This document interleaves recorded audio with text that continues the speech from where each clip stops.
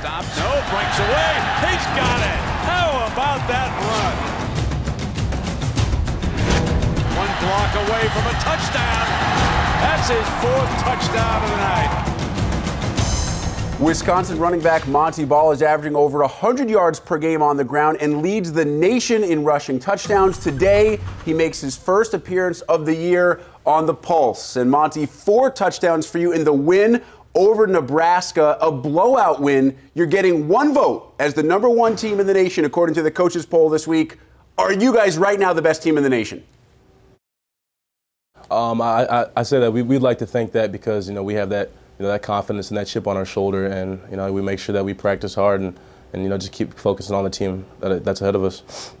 Montee, your 9th straight game last Saturday with multi-touchdowns. In your mind, what was the difference last November and why you've become such a dominant running back?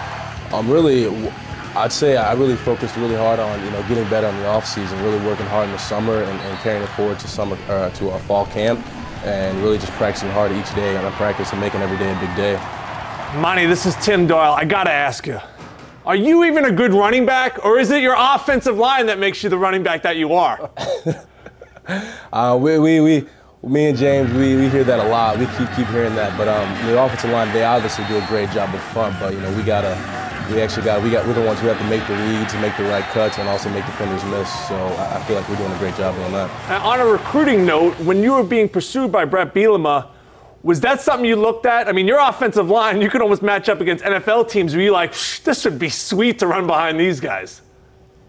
Yeah, we feel real comfortable in the huddle, and once the play starts, feel real comfortable behind those big guys. They do a great job, pushing defenders and creating holes for us. So it's a great thing. Montee, you guys came out of that game fairly healthy. Now you have a bye week, but you were on such a roll. Brett Bielema said he's very happy to have the bye week right now. From a player's perspective, would you rather continue playing this Saturday?